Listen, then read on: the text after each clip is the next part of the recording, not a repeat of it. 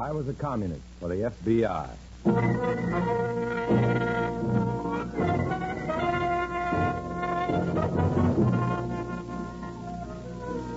Starring Dana Andrews in an exciting tale of danger and espionage. I was a communist for the FBI.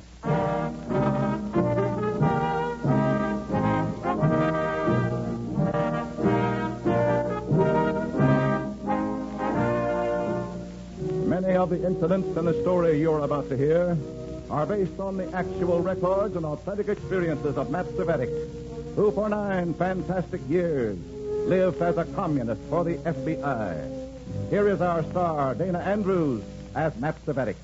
I spent 9 long years living a lie called communism, and it was a frightening experience. Many a time I wanted to rush up to you on the street, mister, and grab hold of your coat and shake you and yell, "Can't you see what's going on? Don't you realize what they're trying to do to our country and to you and your wife and kids?" I didn't do it because I knew that at that time you wouldn't believe me. The lie had been told too well. You better believe me now, though, mister, or you may wake up some morning living or dying that same lie. The lie called communism. In a moment, listen to Dana Andrews as Matt Cvetic, Undercover Man.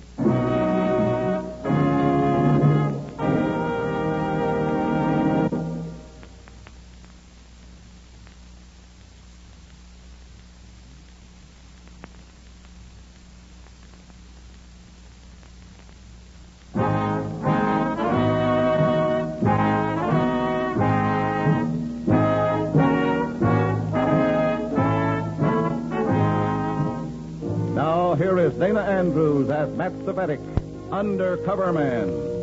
This story from the confidential file is marked The Kiss of Death.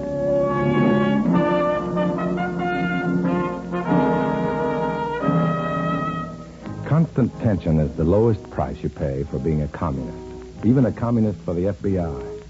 Wherever you go, whatever you do, you feel that you're being watched, spied upon, and that the Central Committee is getting a constant stream of reports on what you do, who you see, even what you eat. It's party discipline, self-enforced by fear. I have a date with an FBI agent, and as I walk to the meeting place, I'm haunted by the sense of being followed. For no tangible reason, my heart beats faster, my blood pressure pounds in my temples. I duck in and out of arcades, checking my back trail. I see no one that I recognize. Still, I'm out of breath when I round the last corner and find my FBI contact waiting for me in the car.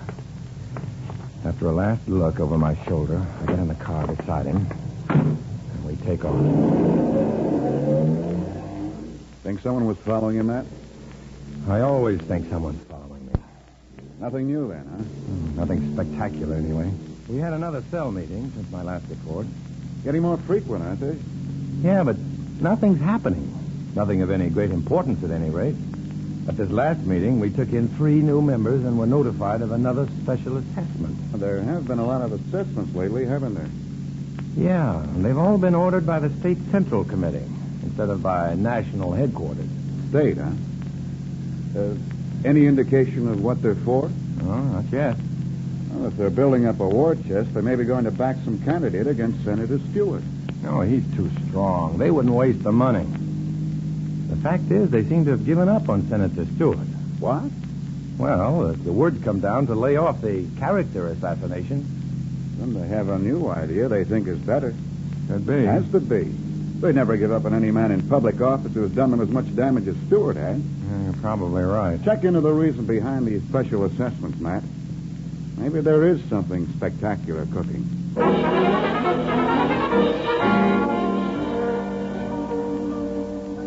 I asked Johnson to let me out of the car several blocks from home so that I can get some exercise walking.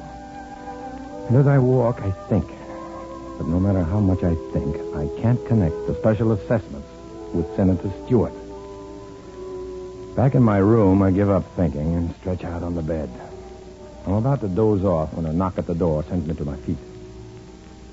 It's Comrade Hobart, my cell leader, with a message that will eventually lead me to the reason for those special assessments. Sorry to disturb your rest, Comrade Cvetic. Why, I wasn't asleep. There's a meeting at my house tonight. I hope it's more important than the last 2 or 3, Comrade Hobart. You're not tiring of party activity, comrade. No. I'm glad to hear that. For a I'm moment... tiring of party inactivity. I should have known. There are plans in the making, Comrade Savetic, which should satisfy even your craving for action. What are they, Comrade? I'm afraid I'm not at liberty to divulge them, even to you, until they're complete. However, Yes? I can almost promise that they will be complete before tonight's meeting. Be sure to be there.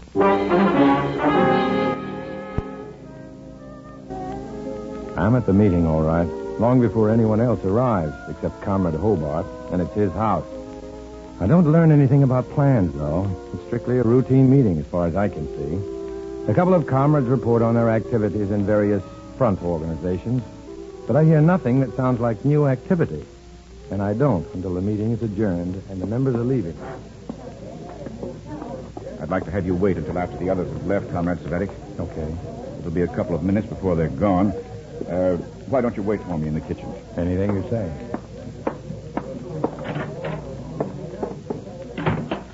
Hello. Comrade Corbin, did you know that the others were leaving? Well, I hope they were. I was asked to wait, too, Comrade Savetic. Any idea as to what it's all about? No more than you. Maybe not as much. I couldn't even guess. And wouldn't if you could, huh? Well, the others are gone, comrades. We can be on our way now. On our way? Where are we going, Comrade Hobart? We're driving to the state capitol for a conference with the state central committee. Right now? Immediately, Comrade Savetic. I received a phone call just before you arrived this evening, advising me that the plans I mentioned to you are complete. So can you tell us what they are, Comrade? Sorry, Comrade Corbin, I don't know the details. I know only that they involve Senator Stewart, and that once they're set in motion, no one, not even Comrade Savetic, will have cause to complain about lack of activity. All I can think of as we get into Comrade Hobart's car and drive to the state capitol is that Johnson, my FBI contact of that afternoon, was right. I want to call him and congratulate him, but there's no chance. Not even when we get to the capitol. Nordstrom, the chairman of the state central committee, has waited up for us.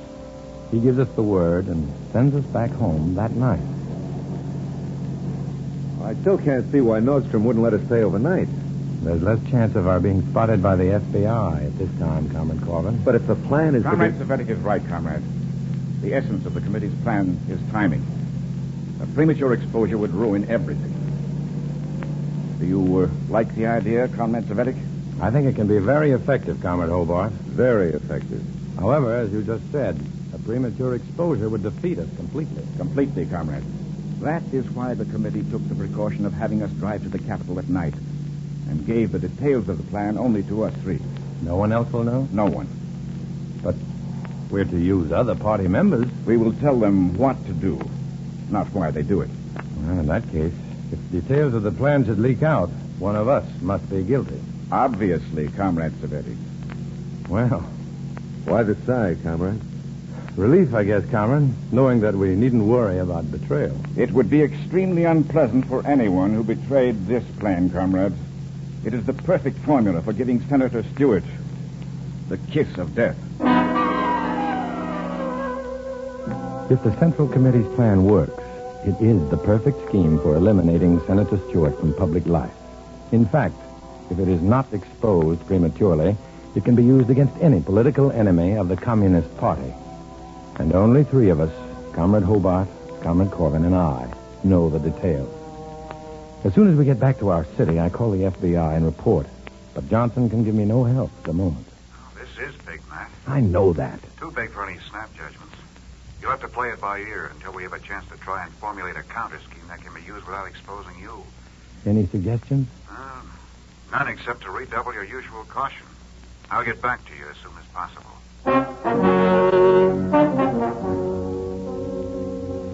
When Johnson hangs up, I feel more lonesome than ever. I hang around my room, hoping he'll contact me before I have to go to Comrade Hobart's house for another meeting.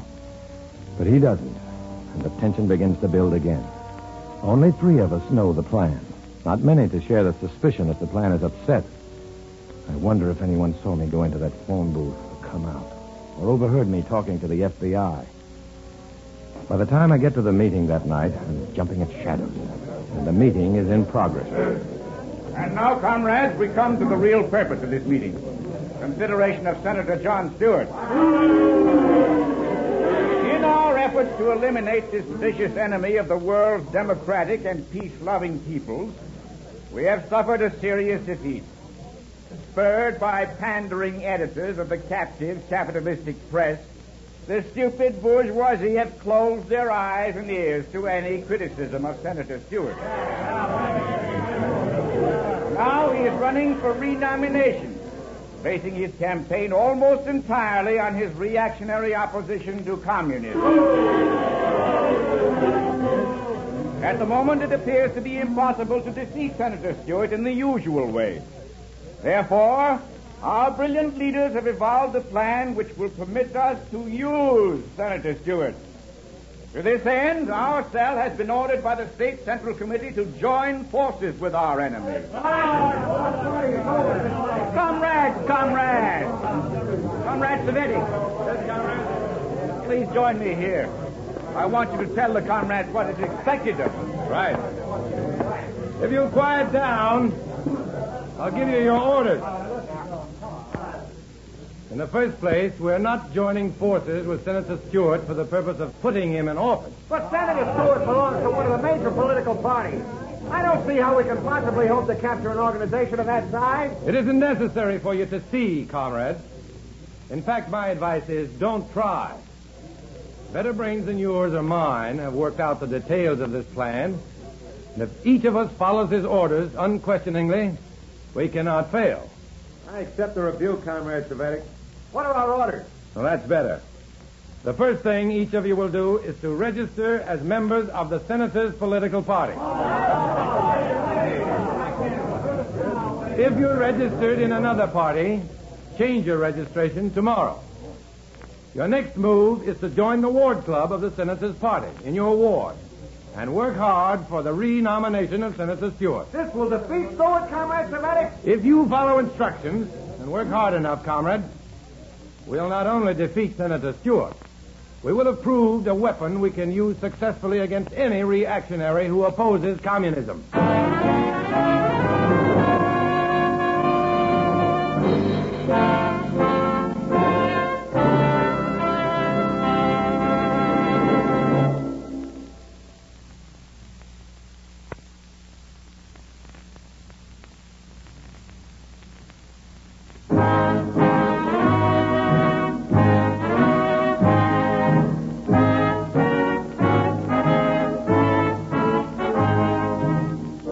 Back to Dana Andrews, starring as Matt Savetic in I Was a Communist for the FBI, and the second act of our story.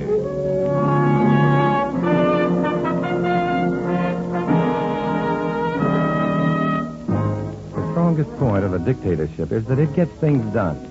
Of course, rights are obliterated, property is confiscated, citizens are imprisoned and executed without trial, but things get done. The dictatorship exerted over members of the Communist Party, even here in America, is no exception to that rule. 2 days after they received their orders, every member of our cell had registered as a voter in Senator Stewart's party. And meeting with Comrade Corbin and myself, Cell Leader Hobart reports that the State Central Committee is pleased. The committee is satisfied with the manner in which we have executed the preliminary step of the plan, comrades. I now have orders for the next step. The committee has furnished you with details, comrade? They gave us an overall plan, Comrade Savetic. The details have been left to the three of us.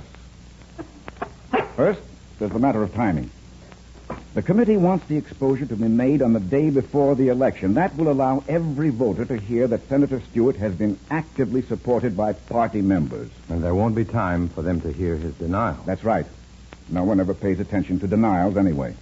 People are much more interested in scandal. Some newspapers discovered that a long time ago. The next point is, perhaps even more important than the matter of timing, the method of exposure. I've been wondering how we were going to handle that without tipping the whole scheme. The committee has a scheme, brilliant in its simplicity, if we can work it out. Is that your if or the committee's, Comrade Hobart? Mine, Comrade Corbin. The committee permits no ifs. What's the plan? One of us is to establish contact with some important member of the group in Senator Stewart's own party, opposed to his renomination. After gaining this person's confidence, we'll furnish him with documentary proof of Senator Stewart's communist support and permit him to make the exposure. Just how are we to establish this contact, Comrade Hobart? That, Comrade Savetic, is a detail that the committee has left to us.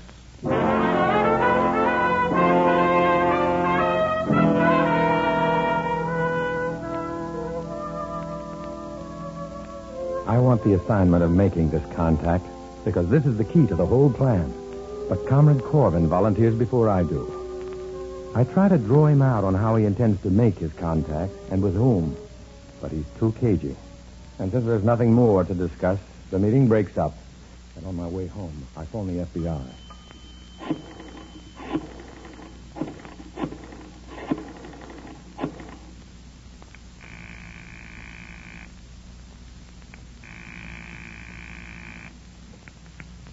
Johnson speaking.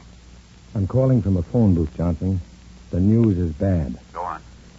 The documentary proof of Stewart's red backing will be made public through a member of the senator's own party. Uh-oh, that'll take time to refute. That's the plan. Who's the member of the senator's party who'll make the charges? I don't know. Comrade Corvin, the unfriendly witness, is going to make the contact. Oh, that helps. Shouldn't be hard to prove what he's up to. Yeah, once we know his contact. I don't have an agent available tonight, but I'll put a tail on Corbin first thing in the morning. Well, that should do it. In the meantime, if there's even the slightest change in the situation, phone.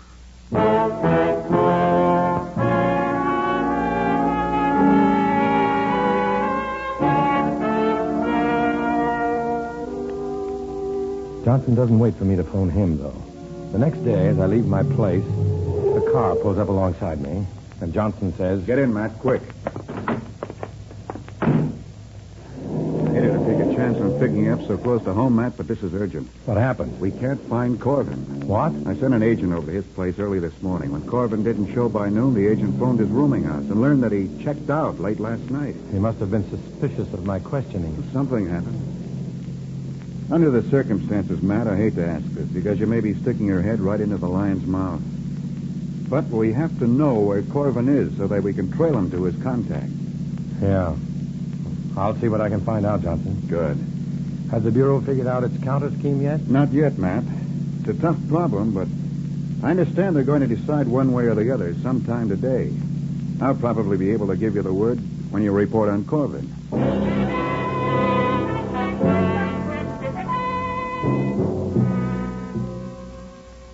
When you report on Corvin. What he meant was, if you report on Corvin. Then unconsciously, I start thinking of ways to avoid seeing Comrade Hobart. But when you're a communist for the FBI, there's no turning back. So I go to Hobart's house. He doesn't act suspicious, so I lead the conversation around to Corvin. He's a valuable man, Comrade Savetic, No question about that. and full of surprises. Apparently, he has an acquaintance in Senator Stewart's party opposition who just fits our plan.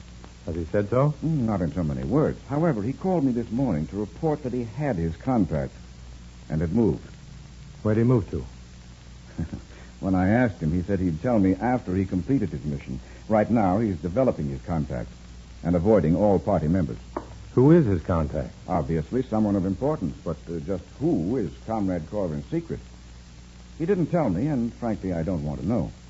Why not? Well, I wouldn't care to share the responsibility, Comrade Savetic. You and I will keep our necks. Let Comrade Corvin keep his secret.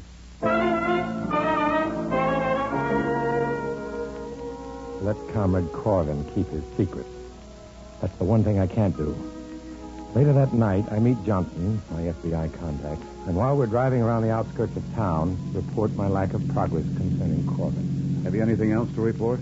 The money from all those special assessments made by the State Central Committee has come back to the cell with interest. Oh? It's being contributed to Stewart's campaign fund. They don't miss a bet, do they? They're no amateurs, that's a cinch. Has the Bureau worked out their counter scheme yet? Yeah. I don't like it, and neither will you. What is it? Well, it looks as though you're stuck, man. Go on. It's a matter of political values. If this scheme isn't exposed before the Reds are set, the nation will lose a valuable man from public life. And I'm an expendable. Well, I guess the military would call it that. Naturally, we'll give you all the protection possible, Matt. When are you going to break the story? Late Sunday for Monday morning's papers. That way we'll beat the commies by about 8 hours on their release. Sunday. This is Thursday night. It gives me Friday and Saturday. Oh, what are you figuring on? Corvin. If I can find out who his contact is, the guy he's going to break the story to, I can break the story myself. Oh. By phone. I'll call the man and tell him that I'm Corvin and give him the expose with all the details. Yeah. There's only one thing wrong with the idea, Matt. What's that? You don't even know where Corvin is, much less the name of his contact.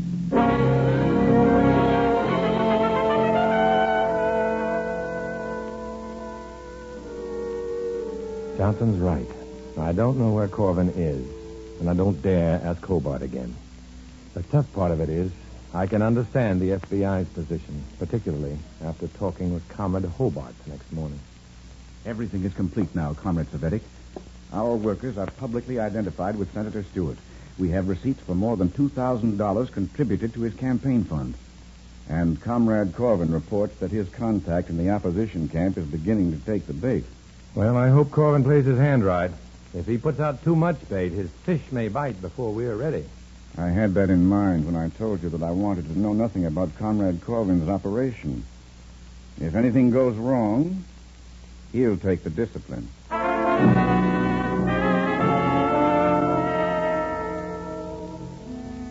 If anything goes wrong, Corvin will take the discipline, but only if it goes wrong before Sunday. On Sunday, it'll be my neck.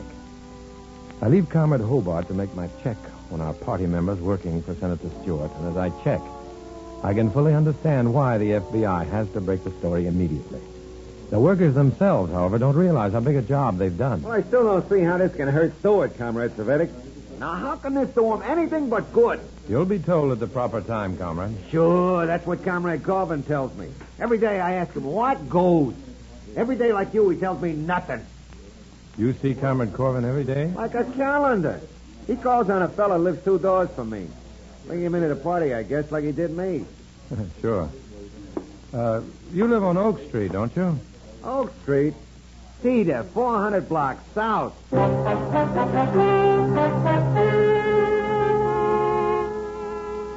As quickly as I can, without arousing suspicion, I get away from the talkative comrade and go to the 400 blocks south on Cedar.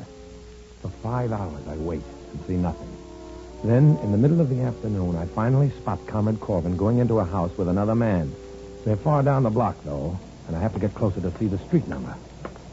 I keep my eye on the house as I walk, so I don't notice anything around me until a heavy hand falls on my shoulder and a voice says... What's your name? What are you doing here? Now, look, officer. Whatever you have to say, you can tell to the desk sergeant. Well, what am I supposed to have done? The neighbors complained about suspicious characters loitering around the neighborhood. The other one seems to have got away, but I'm taking you down to the station. I try to break away and make a dash to where I can get the street number of the house Corvin enters, but the policeman is too fast for me. Thinking of the way I've had my only chance to save myself from the red snatched out of my grasp, I blow my top and I try to fight my way free. But it's no use. The cop's a big man, and he knows what to do with his beef. The next thing I really know is that I'm locked in a cell, sore and bruised. Finally, hours later, the cop comes back. You cooled off any, mister? Yeah. I'm sorry I blew up. Can I use a phone? I call your lawyer, eh? No, that's just a friend. Okay. Stand back while I open the door. Come on out. Walk ahead of me. That way.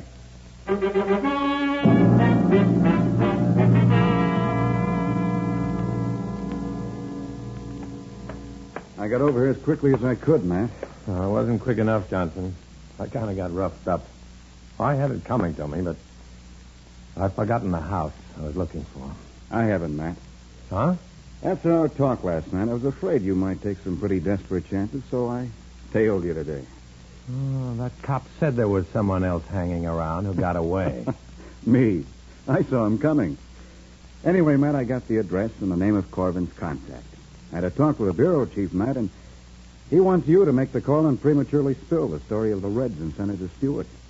That's great, Johnson, except for one little detail. Oh, what's that? First, you'll have to get me out of jail.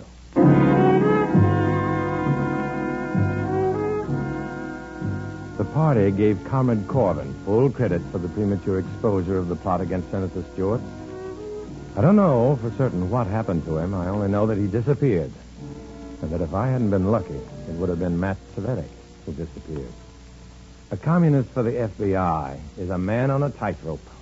And on a tightrope, you walk alone.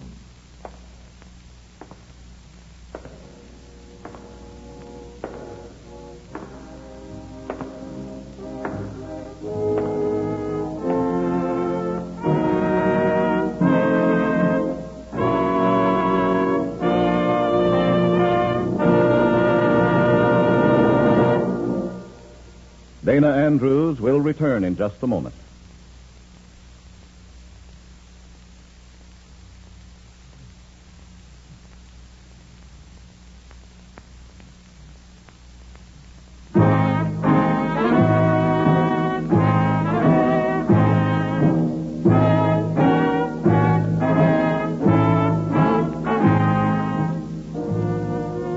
This is Dana Andrews.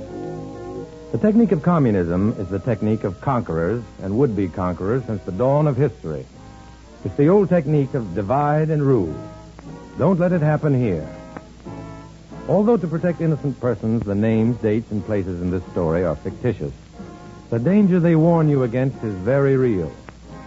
Next week, we'll bring you another strange adventure based on the fantastic experiences of Matt Cvetic. Join us then, won't you?